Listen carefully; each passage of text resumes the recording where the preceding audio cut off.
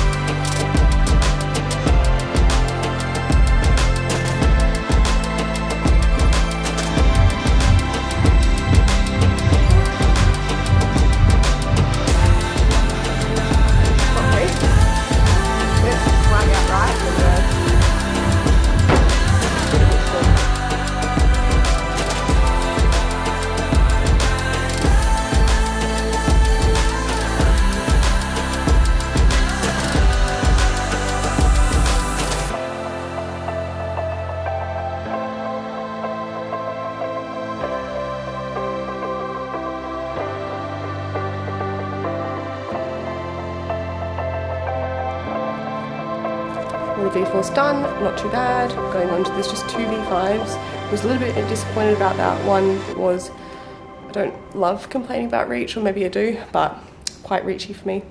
And the other one was a dyno, which I seemed, whether it's mental or not with my back, I was incapable of dynoing today.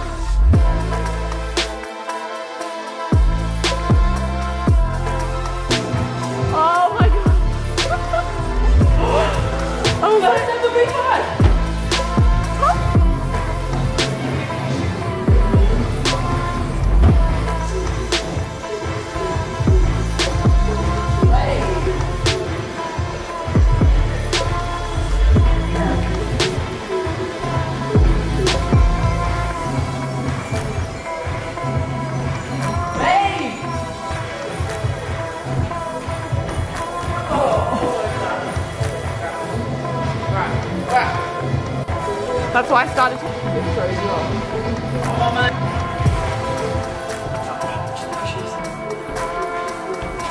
So you're gonna say 2 hands.